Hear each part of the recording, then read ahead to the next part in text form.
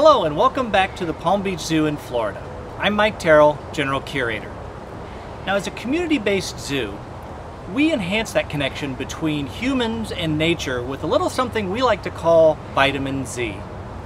Today on Zoo to You, we're going to continue to learn more about our Malayan tigers and the unbelievable bond they form with our staff. Now, for the Palm Beach Zoo Animal Care team, work isn't work when you're doing what you love.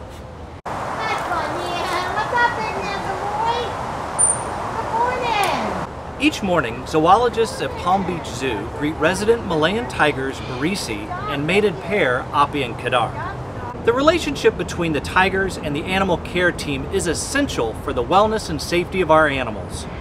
It's also magical to experience. Even without words, we can tell what they need, what they're thinking, and understand what's going on with them. Earning the trust of the tigers helps us provide expert medical care. And it all starts with enrichment. All animals learn how to navigate through life, just like people. Our staff have been trained to teach behaviors that make sense for each animal.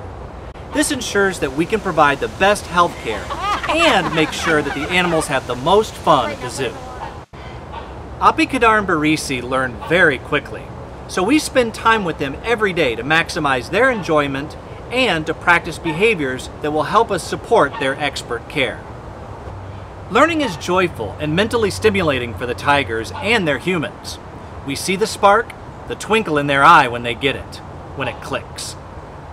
When we get the animals to show certain behaviors for their own care, to trust us enough to lay down or present their tail for a blood draw or routine physical, it symbolizes the importance of the relationship. The tropical climate of Palm Beach is ideal for Malayan tigers, but our weather can also bring severe storms. We work with our big cats on emergency recall by offering them a significant reward for returning to their night house upon hearing a certain sound.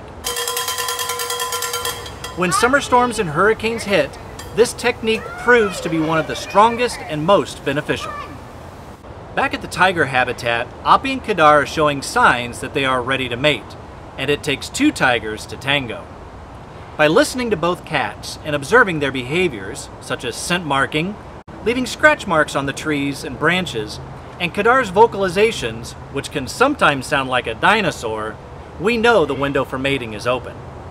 Tigers are solitary cats, and introducing them can be a delicate ballet of nature. The zoologist created several meeting opportunities, called howdies, so that the tigers could meet from a safe distance. Fortunately, the pair hit it off, and began vocalizing, also called chuffing, to one another. This is a happy sign that they're sharing a loving feeling. I knew on their first introduction, he was one of the gentlest giants I'd ever met, just the way he treated Api. With her personality, she's a talker, chuffing at any time we ask her, or just saying good morning. She just makes your day. She loves to run with her zoologist on the fence line with the perfume on a palm.